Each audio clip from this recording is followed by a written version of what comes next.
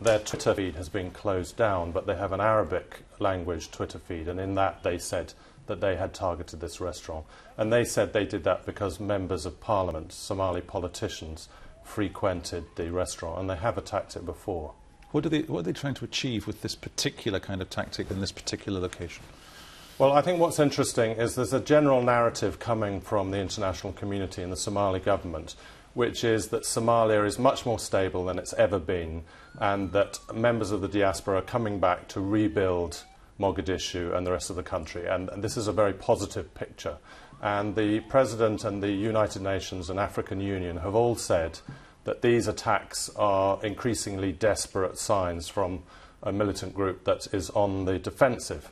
But having said that, people, ordinary people in Mogadishu feel very, very scared. They don't feel secure. One resident said that he actually felt more secure 10 years ago in the days of the warlords, when traditionally Mogadishu was described as this chaotic place where there was gunfire and sniper fire everywhere. But at least people were not being targeted by suicide bombings.